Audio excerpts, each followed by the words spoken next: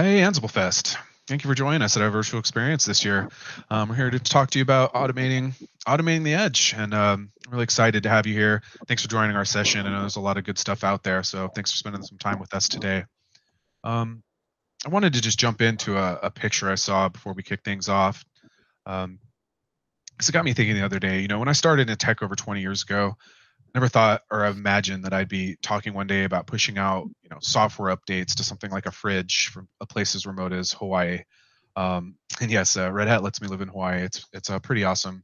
I get to surf all the time. Is probably why this picture speaks to me a little bit.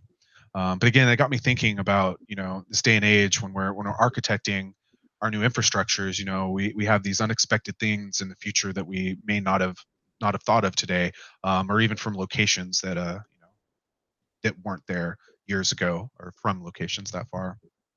But really, what we're here to talk to you today. My name is Brian Corson. I'm one of the principal product managers in the Ansible business unit. Um, like I said, I've been in tech for over 20 years at this point. That's crazy to say for that long. And I've loved it. I've seen a lot of stuff change over the years. I started as a network operations person, sysadmin, gone up through the years. Back in the day when you were physically located at a data center you worked at, most likely, you had your laptop, you could go walk out there, and almost everything you had was in the same data center. Then I remember the years, back in San Diego, where the data center went across town. I still could drive if I needed to, but it's like still the same town. Then later, it wasn't even in the same state. So over the years, you kind of seen these changes happen, and every time these changes go through, there's a new way that you have to change how you're managing these devices at the other end, so you can touch all of them. And really, it's kind of how what got me started in all this. And my co-presenter Michelle. Thank you, Brian. Hey, everyone. My name is Michelle Null, and I'm on the Ansible product marketing team. And my areas of focus are all around Edge and partners. And while I'm new to Red Hat, I joined a little bit earlier this year. Unfortunately, I do not work from Hawaii.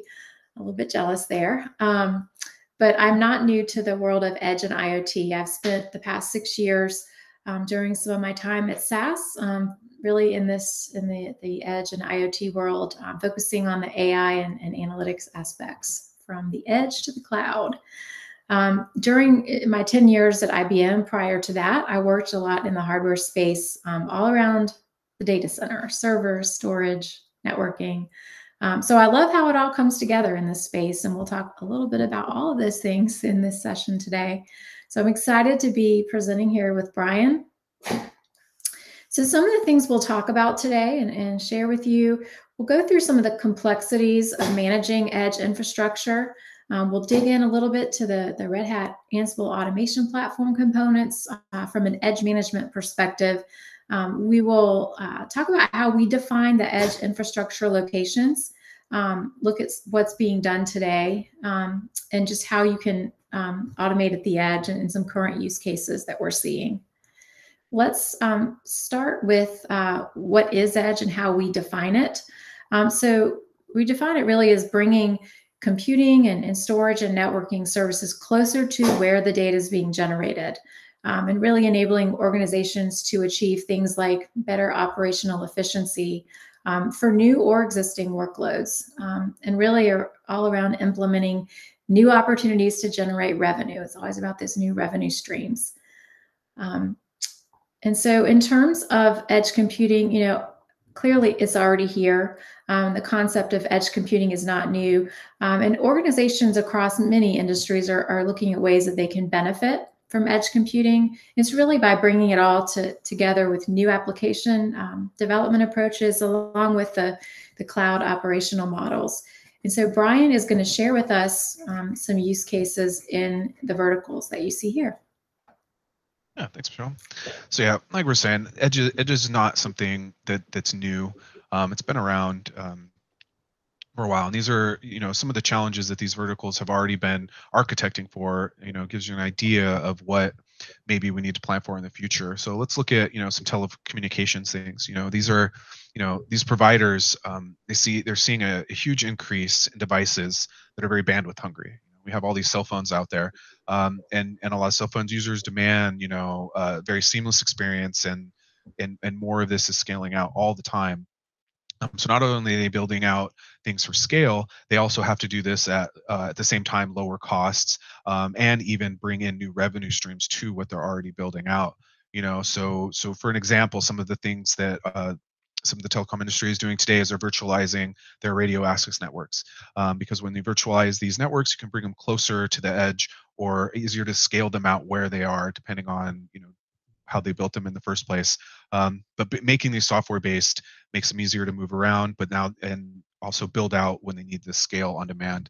Um, and this is also happening at the same time when 5G is rolling out. So they're building out these new features as well as expanding all of the physical and software infrastructure that's already out there to bring these new capabilities to their customers.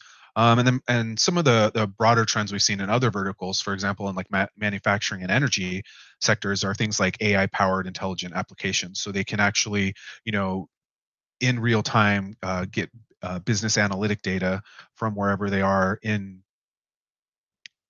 placed, so they can in real time figure out these things, report back, see what's happening at the actual sites, right? So in the manufacturing areas and the energy areas, you might have these units close to where the work is happening, and you still need to report back on those. They're going to need to be updated and things like that.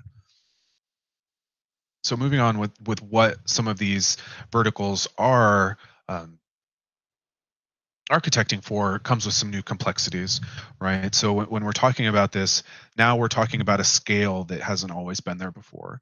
It's you can get into the hundreds of thousands of devices sometimes when you get down to the very far edge, because there's just so many of them.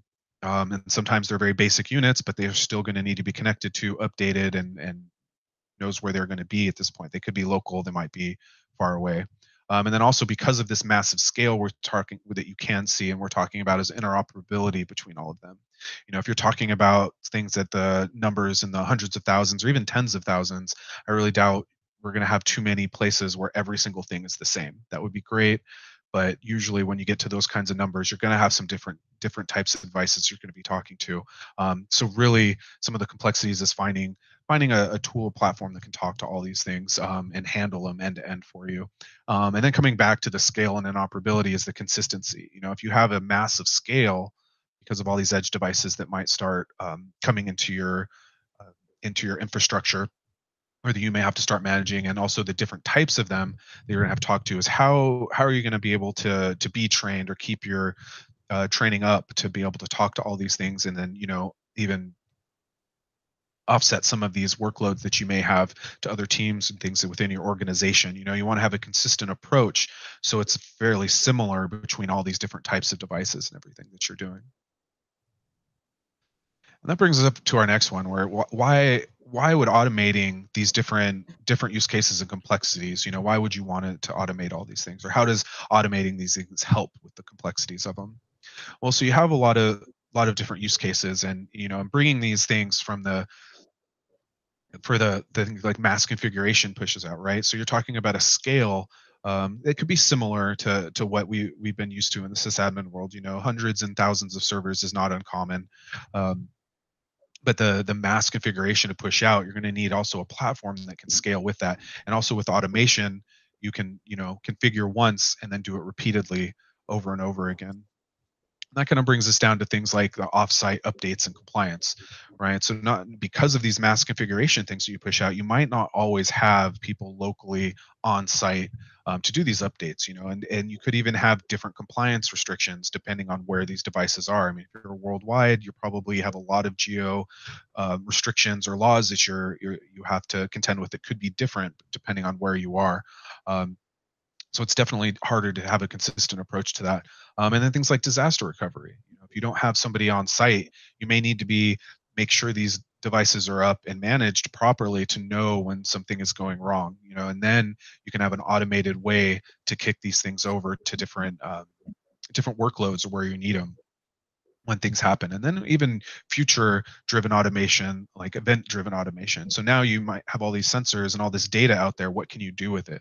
So you can take an event coming in and then do something for that. Maybe it's a break fix that you're pushing out, maybe it's just an update, or maybe you're waiting for some work to be done. I mean, there's a lot of opportunity out there with the edge, especially because so much of the workload is done on the edge.